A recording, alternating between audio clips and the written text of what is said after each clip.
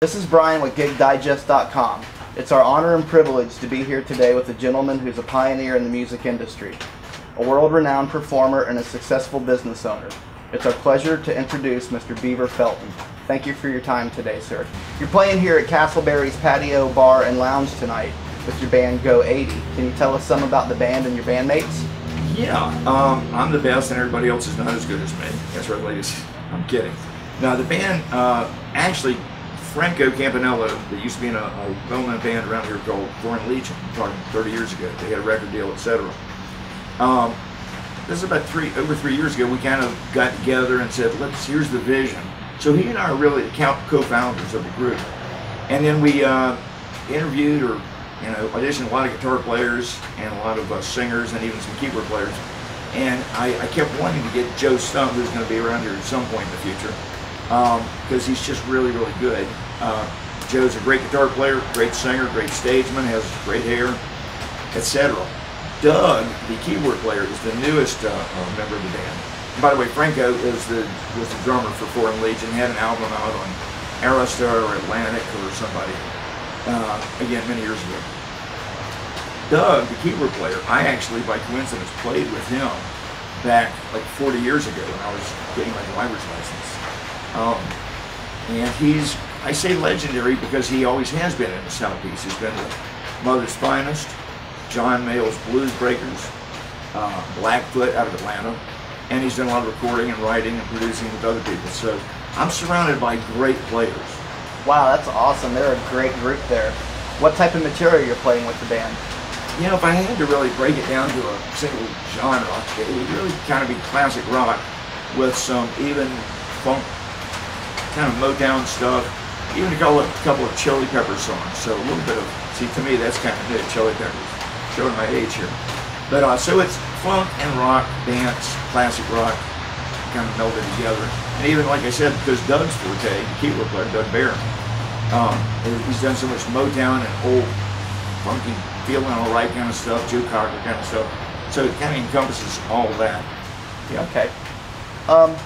A lot of us know about your past history with Super Chops and some of your instructional programs. Are you still involved or active with any instructional programs or teaching in any sort of way? Well, because I own the store Bass Central, which is just a small music store just for bass, I don't teach anymore. Somebody begged me to teach the other day, and I'm going, I just don't have the time. You know, I threw out a number, and they said, no, they'd have to sell the car, and I said, okay, point made. I just don't have the time to do it. Because running Bass Central or owning Bass Central, it just kind of eclipsed my ability to continue teaching privately. As far as the tutorials, I mean, there's still videos and DVDs and cassette tapes and VHS and probably beta or whatever it was back in the 20s or whatever it was. That's still on 6 continents. I mean, it's not uncommon for somebody to come in a store, you know, from Brazil or Australia or Asia or Europe or wherever, and say, yeah, I learned how to play bass from you, you know, a zillion years ago. I still have your cassettes and sinus. It's now worth 25 cents. So they're still out there, but I'm not really actively producing anymore. I haven't for a long time. The market's kind of glutted, if you will. There's a zillion tutorials, so I'm not producing anymore. I see. Along those lines, though, as far as the music industry, which part of it do you like the most? Oh, playing, period. That's an absolute no-brainer. Getting ready to play or playing, that's the most fun. More than recording, writing, etc. Awesome. Which part of the music industry on the converse would you find the most challenging? I'm not sure what that means. Kidding. Conversely, the business end. That's a big umbrella. That's a big general statement. But yeah, just the business end. For anybody out there, you know, writing and recording and doing all that stuff, think about publishing rights, royalties, writers, mechanical royalties, etc., etc. Because that's all big money, and that's why a lot of people get screwed over in record deals. They're so excited to get a record deal with a big label or a big producer, and they don't realize till a year or two later they only made like $57. Yeah. At what point in your playing did you differentiate between, you know, the classical, trained aspect of it and the I'm going to sit down with the record player and figure this song out note by ear? Where do you fall on those two sides of the fence, and where did you begin to differentiate a distinction between the two? The Beatles are the reason that is there, and the reason I'm sitting here and we're doing this interview. That was the first group or musical influence that drew me to, wow, I love this music and I want to play music. And I ultimately became a bass player. That was at age probably 10 or 11 or 12. I think I started actually playing it about 12. I got to a point, Brian, where I had really good technique, and I was doing what you just said, learning the licks off the records, Roundabout, or something by the Beatles, or whoever, or Stanley Clarke records. But I got to a point, thank God, although I wish I had taken it further, where I realized I don't know really that much about this. I'm mimicking, I'm aping something, I'm playing a lick, which is impressive, but I don't know really why does this lick fit over this chord. So that came at about age 18. That's when I took my first 3 lessons, and only 3 lessons. But that teacher, who was an upright bass teacher, it's all applicable, no matter how you play it. And that's when I got into theory, diatonic dryheads and time signatures and so on and so forth. So I probably started at age 11, and I think I get interested in learning about what makes up music, which I think is very important. About age 17. You pointed to your bass a couple of times. That's outstanding looking. Is this what you're playing tonight with the band? That is, unless they fire me between now and the first set, yes. Yeah, this is a Music Man, and it's kind of ironic I say this. This is called the Sterling, which is named after the owner of the company. A lot of people have heard of Ernie Ball, now there's Sterling Ball, and this is a Sterling bass. And he's actually the guy who bought, well, he bought Music Man from Leo Fender, because Leo Fender, after he sold Fender to CBS, started a company called Music Man, and then it was purchased by Ernie Ball. And the interesting thing about what I'm using now is I love this bass, and it's great in studio and live and all that. But ironically, of all the endorsements I've had over the last 30 years, where equipment was just thrown at me free, I actually bought this one. Now, hopefully me having just said that means that I'll receive about 10 of these in the mail in the next week or so. That certainly speaks a lot for the instrument. What sort of amplification are you playing through this evening? That was a pretty good lick, by the way. That was outstanding. Music, rather Mesa Boogie.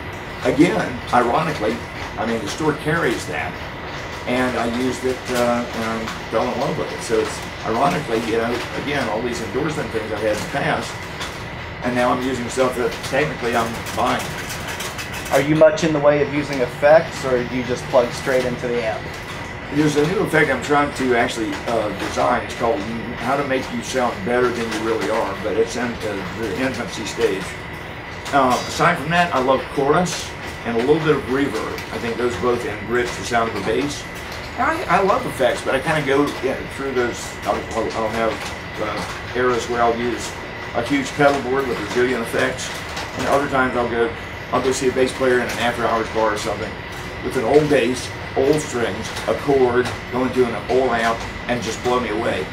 That sends me back to the drawing board, so I pick up a bass, a chord, and an amp, and do away with the effects for once. So I kind of go in and out of that, but I do love effects. Awesome. Going back to Bass Central for just a moment, you built a really good staff there with Mike Amico. You mentioned before that you work with Dave LaRue there as well as Grasshopper working in the store. Did you have a rough time picking the people that are working with you? Did they come to you easily? How long did it take you to build your staff? I am not an easy guy to work for, probably, or even work with, perhaps. Bass Central is highly specialized. If you call there, you're going to talk to somebody who's been playing at least 20 or 30 or 40 plus years. So yeah, everybody there is a veteran musician. Mike, Grasshopper, Perry Stern, all of them are great players, and they know the equipment. So no matter how bizarre or specific of a question the customer may want, like I want the sound that Jaco Pastorius got on the Weather Report album, Heavy Weather, on the second cut. How do I get those harmonics? A regular sales guy at some of those other big stores, they wouldn't know how to answer that question. My guys, every one of them, and myself, I think I can even remember the answer to that question, would be able to help, and you would qualify to tell the person, here's what you're looking for based on what you just described. So I'm very proud of my staff. And to be honest, like any business, the employees will make or break the business, whether it's a bar or a band or a store or a hamburger joint or whatever. In my case, I've got 4 or 5 really great guys. There's my good friend Danny, who's in charge of like marketing, and he's my personal PA, and he's the guy that I call Rat Bastard on Facebook, Daniel Lewis. And so yeah, it took a long time to get these guys. Grasshopper's been with me 18 years, Mike 10 years, Perry 10 years. So it's a veteran staff. How can we get in touch with Bass Central? Do you have a website or Facebook page? If you're a cute girl, here's my cell phone number. I'll never scratch that. Yeah, it's Bass Central. It's spelled exactly as you think, B-A-S-S, and it'll have something like that in between. You can find us very easily since it's an internet age. Google Bass Central or basscentral.com. It's very simple. Do you have Facebook or any social media for Yes. Go 80 Band? Or Yeah, we do. Danny helps with that, and I think Franco handles. are you still doing the finger exercises on the steering wheel?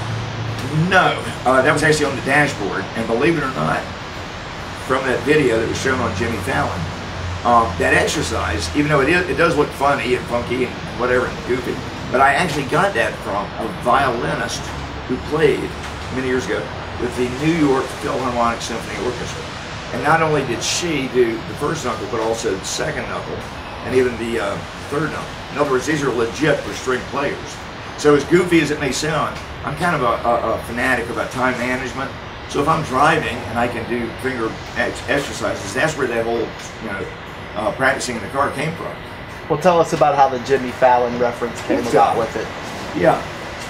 The video was brought on as a spoof on old videos you don't want to watch. So you'd think it was goofy and kind of, I don't know what you'd call it, something you'd be embarrassed by. The fact of the matter is that video was the second best-selling bass video, instructional video, in 1993. And the video, and I stand by this to this day, it was like Will Lee from Letterman. I mean, there's a huge amount of endorsers that use that video. So ultimately, even though it was brought on as a spoof, old videos, there's the little bit of playing you could hear was good. And I've now gotten in touch with some of the guys on Fallon's show. By the way, Jimmy, give me a call when you get a chance. Put this man on, Jimmy. Yeah, I'm waiting. Cute girls or Jimmy Fallon allowed. Anyway, in any event, one of the members of his staff said, yeah, after the show, some of the guys in the band, or he recognized who you were or whatever, not just some goofy guy making a video in the basement, but a well-known player and a well-known instructor with a well-known video that's on 6 continents. I mean, it's everywhere except Antarctica. So, it was brought on as a spoof, but, I couldn't have bought that much space time. And somebody even said, they said your name like 17 times, on the Beaver Felton close-ups of me, the video, playing and all that. And so I got $1 million worth of advertisement, I think. They kept me on for a while. And then when Howie Mandel came on later, he did, I can't remember what they call it in comedy, a throwback or a kickback or a give back or something. And they were talking about his daughter getting married, and he made a comment about, she just married Beaver Felton, bringing that name back up. So it was great. I mean, I had my face and my name up there. So a lot more people now know who I am. Probably about 90 before I really get huge. But over and above musicians who've known me, I think, for a long time, now there's a lot of normal people / non-musicians that know my name. So it was great. Awesome. As a matter of fact, I'm hoping that Jimmy would bring me on. It's a great segue, really. We had this guy video, now we're going to watch him play. He'll play with the Roots. Or I think it would also, because I've heard, I was in a bad car accident when I was on the road back in '85. Right after I first got internationally recognized in Guitar Player magazine, just by sheer irony. And over these, 20, 30 years, I've heard from, thousands of people you're really inspirational, you know, for people that, you know, would have an injury or condition or disability. So I think there's even a human interest angle there too. So I'd like to get on the Fallon Show. Absolutely, that would be outstanding to see you there.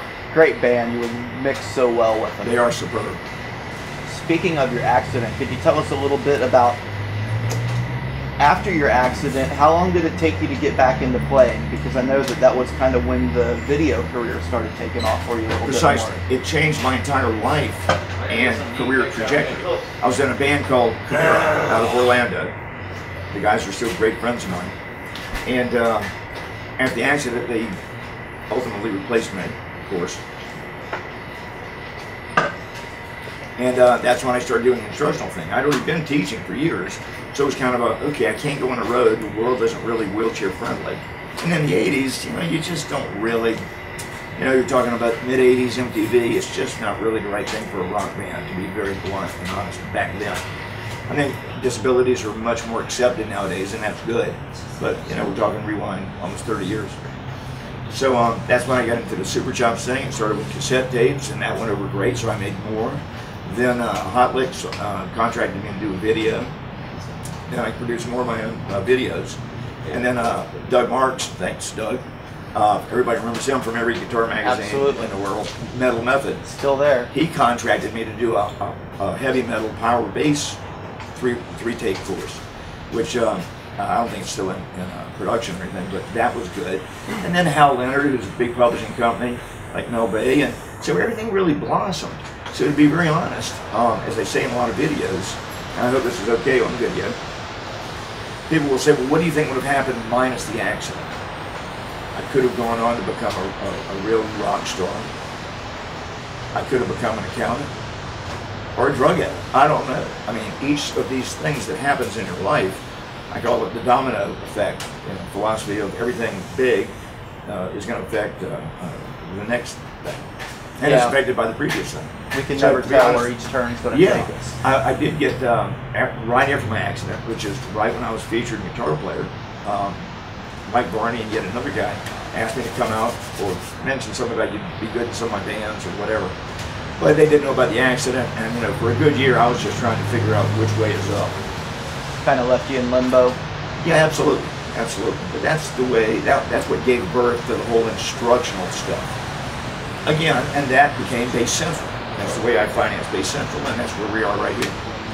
Outstanding. Well, we certainly thank you for your time here today. You're a great inspiration and an incredibly phenomenal player. Yes, Once again, we want to thank you very much for your time here today with Gig Digest at Castleberry's Patio Bar and Lounge. And thank you again, Mr. Felton. I am honored to have been interviewed. Thanks a million. And all that stuff I said, I'm joking. I'm not really that good at all.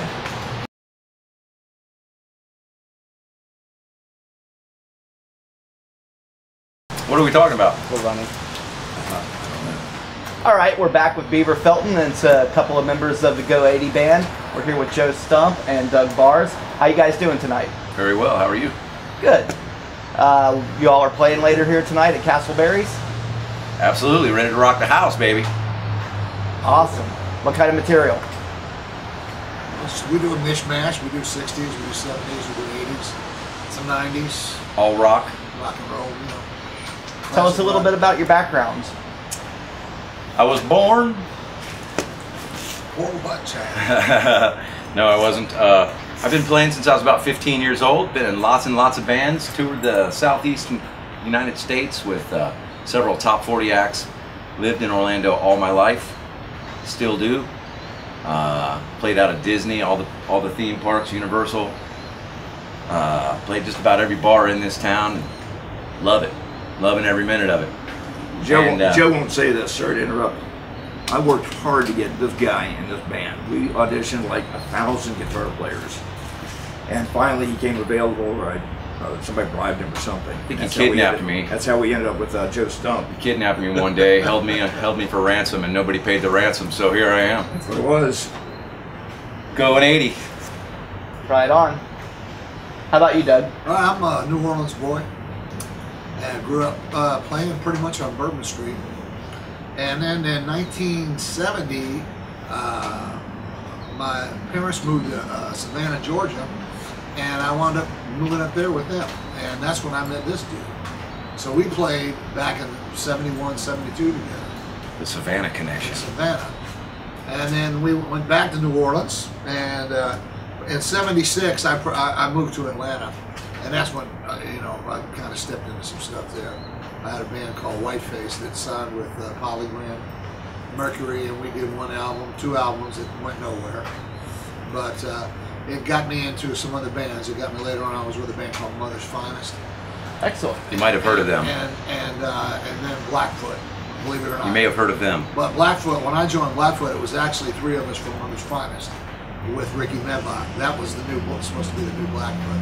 Ricky. And so we had a great band, but it just, they were expecting, you know, train, and we weren't that at all, you know. So, well, we did 1 record for Atlantic, and then I did 2 albums with an independent label. And then I moved back to Atlanta in '91 and hung out there for a couple of years, and then came down here to work at Universal Studios in '93. And I was there almost 12 years. You know, I think I was playing a club downtown Orlando. Yeah, you walked in, you were playing Sloppy Joe's. That's right. That's right.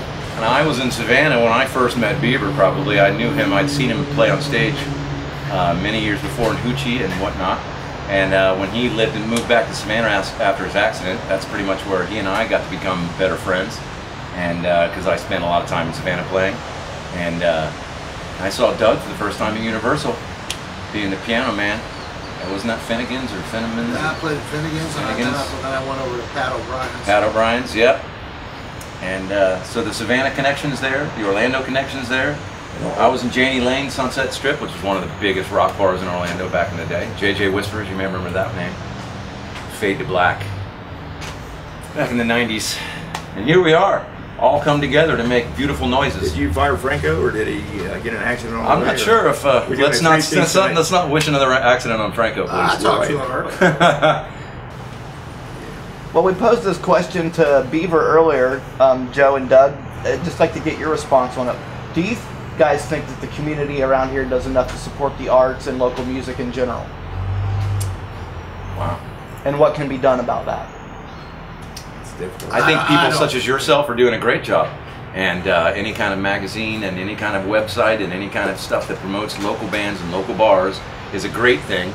And bands really, it behooves them all to promote themselves. It's a self-promotion world now. It's Facebook and it's electronic media and Twitter. I don't even have a cell phone that flips open yet. So you know, it's pretty much the self-promotion situation for everybody. And the bars, they could pay a little more money. I made the same statement, but it's kind of like, be a little bit more discerning about the talent they hire, maybe. But then again, you get what you pay for, and it's you know, it's a supply-demand dynamic as with everything else in life. There's a lot more bands than there are clubs, so there's a lot of competition. It's a big city, even though it's just little old Orlando. It's a pretty big city. yeah. And you know, when you think about Joe being in the best groups in the Southeast, I'm not sure what I've done, but in any event, and this guy who's played in at least 3 national acts, and here we are playing a relatively not so huge club, and that kind of speaks to, kind of like Joe was saying, this kind of demand and supply. But we love to play, so we're playing. Well, speaking with other markets in that similar vein, let's say you go to Austin, Texas, for example. Some of the bars there aren't quite as big either, but yet you will get legendary acts in there. Sure. What would need to happen around this area for that same type of environment to be fostered and to be able to flourish? I don't think I have an answer for Well, that. Doug? this is a tourist city, Yeah. and when you say Orlando, Disney World, man, that's it. They don't take it serious as a music city. We should hire Mickey Mouse. I hate to say this, but I'm gonna say it. What's Orlando known musically for? The Backstreet Boys. In sync. NSYNC. It's all boy bands. And now, I mean, between that and karaoke, which has destroyed rock and roll, thank you very much. Destroyed it. We're a bunch of old codgers. We're sorry. We are. I mean, I'm sorry, We just got sued, karaoke by the has way. destroyed rock and roll. DJs Japanese karaoke. got us back. And I think the Plaza Live does a great job of putting on really not some huge national. I mean, Queensryche just played there. The place holds 2,000 people. You know, so that's a great venue for national acts. Yeah, we saw Malmsteen there last year. Malmsteen, exactly. Eric Johnson. I've seen a bunch of really good acts there. Johnny Winters played there. You got the House of Blues. You know, it's the 2,000, 2,500, 3,000 seat theaters like the Bob Carr, the Plaza Live, the new performing arts venue. Hopefully, we'll have some of that. Well, realistically, wasn't it just like that in the 70s and 80s, though? That's where most of the music that is still around today, that's where it came from. It didn't come from stadium bands, because really there were no stadium bands at that point. Right. Yeah. The Great Southern Music Hall was an old downtown fixture for years and years and years. And it's gone. It's a dance club now, I believe. Well, the times have changed, man. I mean, it's the 70s. You didn't have video. You didn't have MTV. Instant Facebook. You didn't have a computer. You didn't have access to 10,000. So what did you do? You went out and saw rock and roll bands. Yeah. I mean, when I lived in Atlanta, you could go out to 10 major clubs and see 10 national acts every night. Every night there was something. Well, hey, that's exactly what we're doing tonight. I know that you guys got to get ready for the rest of the evening tonight, and I don't want to take up any more of your time. I appreciate what you've given to us. Thank you. Thank you very much, and Gig Digest applauds you. Gig Digest, baby, right on.